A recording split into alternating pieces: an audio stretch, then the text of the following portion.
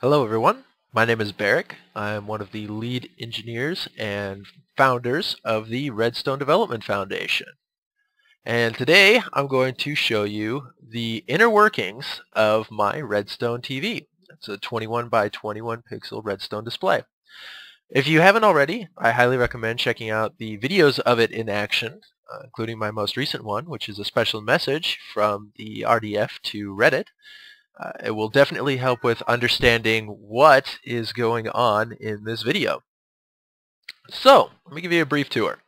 Right now I've eliminated all of the memory modules that I had used for my last animation.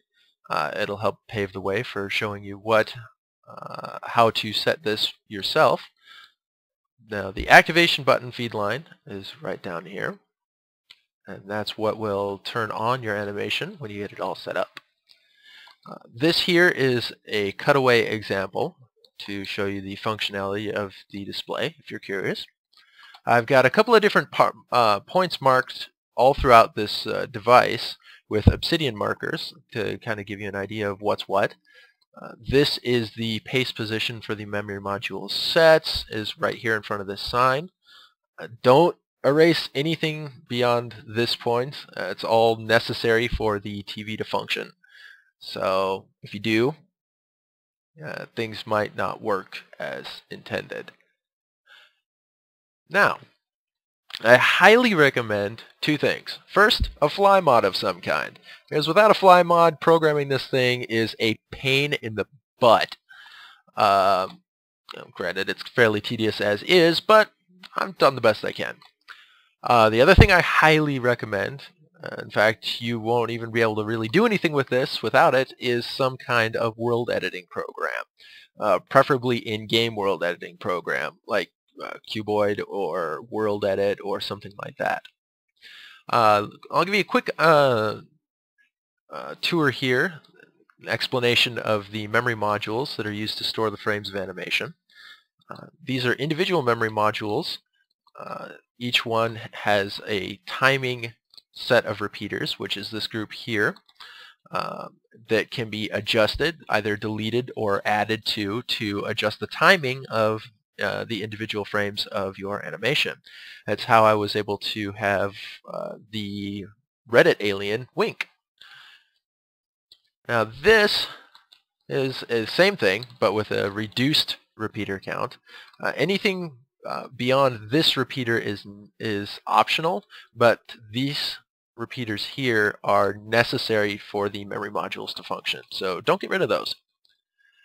Alright, now how this works is when a signal is input, it connects to this bit, and the bit sends a signal down the output feed, as well as a signal into the timing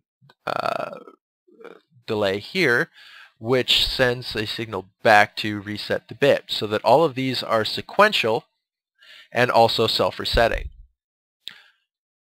The only difference between a pixel that is on and a pixel that is off is the position of this repeater right here. The pixel is set to off if there's a repeater here pointed that way. If there is no repeater there and it's just redstone, then the pixel is set to on.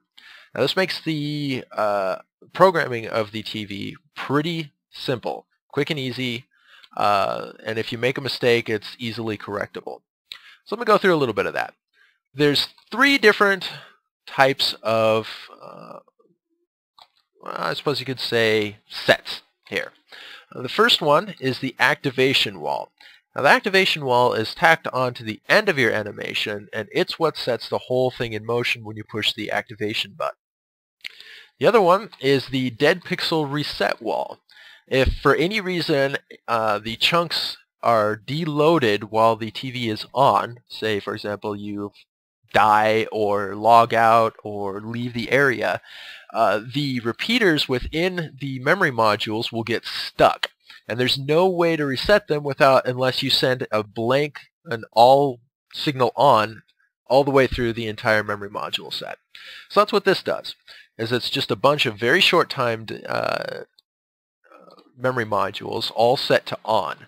So if ever you get some dead pixels that aren't responding like they should, or they're stuck on or off, just tack this onto the end of your animation, and send an activation signal through, and it will reset all of the pixels for you.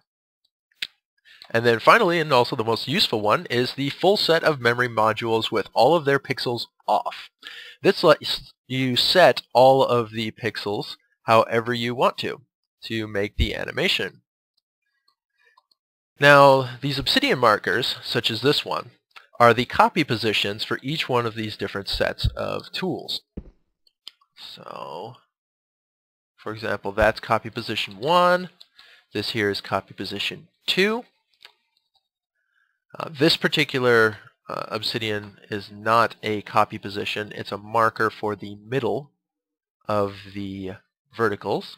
And then this bridge is a marker for the horizontal middle of all of the pixels. Now the horizontal lines are staggered, so this one and this one and this one, that's all one line of pixels. That's to prevent the redstone from interacting and interfering with each other. It can get a little confusing at times, I know. Sorry, that's just kind of how it has to be, but you get used to it pretty quickly. Okay, so now that we have all of the regions selected for the blank memory module set, you can stand anywhere you want, but generally I stand here. It's pretty simple. And copy, and then run over here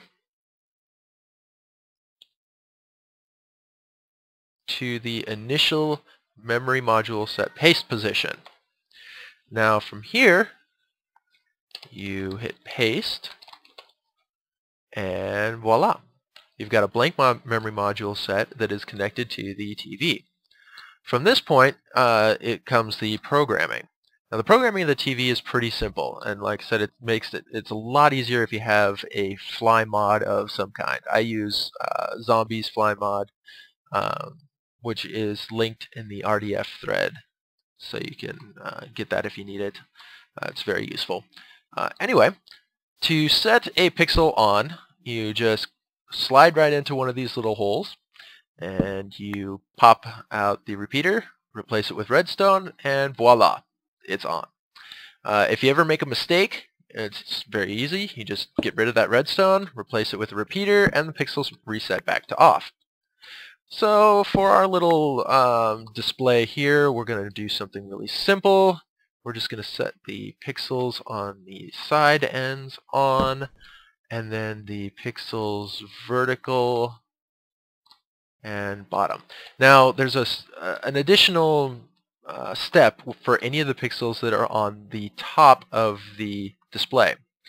You have to, when you destroy it and you replace the redstone, you can see that it interferes with the redstone next to it. So what you have to do is also add a block on top of the redstone to break that connection. That's how you do it for any of the lower offset pixels. And for the higher offset pixels, like this guy, you set the block on top of the lower offset pixel to break this connection here, just like that. So if you ever have weird errors going on the top of your TV, chances are one of these blocks is not placed properly. Okay, so we'll place that because we don't want that pixel on. There we go. And we'll zip on down to the bottom here. Okay. Place that pixel, and voila. We have got a 4-pixel animation. Go us. Alright. So, to set the activation of said animation, we need the activation wall. Now, the activation wall's markers are different than the other two tool sets. They're set over this way just to help prevent confusion. So there's the activation wall copy position 1, and here is copy position 2, and we zip right down to the base level, and copy, zip right over here. Now you're going to want to tack the activation onto the end of your memory modules, not actually inside the module itself. It'll screw things up and bad things will happen. So we paste it here, And voila, we are set. Good timing too, because it's getting to be about nighttime. It'll be a lot easier to see our TV at night. Of course, you're welcome to make like a little theater or something that whatever you want to do on your own system. Now, I highly discourage using this in a multiplayer server. Oops. Because if you do and you turn it on, it will lag kick you, and it will lag kick everyone in the area unless you are local to the server. It's pretty brutal on servers. So, like I said, I don't recommend putting this on your server. I'll probably make a smaller one, something that's a little more usable for servers, but I figure if I'm going to go do all this work, I might as well go big. Okay, so in the obsidian spot that acts as the copy position marker is where you put the repeater here to make sure that all of the signal gets sent to the activation feed.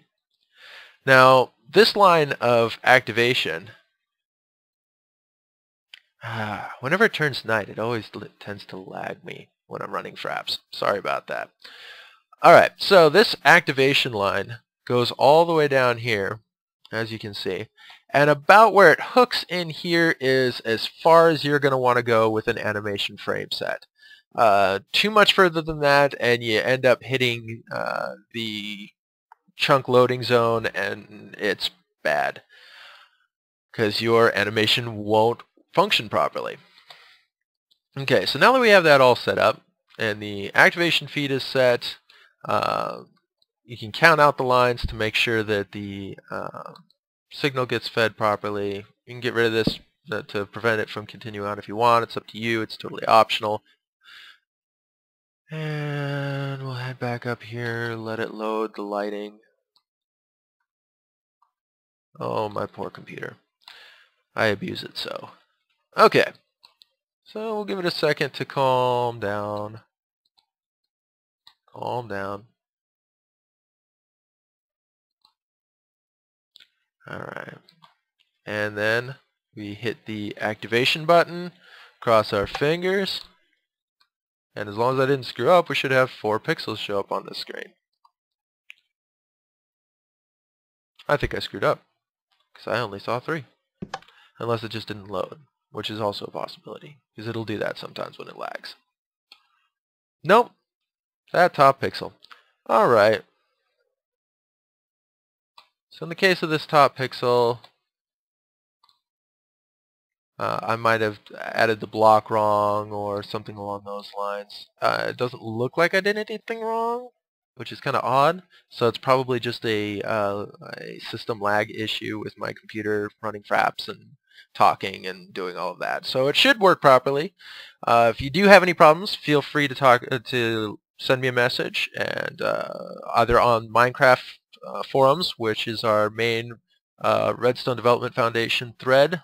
You can see the link in the description of this video, or also on the Planet Minecraft forums, which is the place where we post all of our project schematics. And we also have a main thread in their forums as well. So thank you for watching. I hope you have fun with this, and I look forward to seeing what you can do.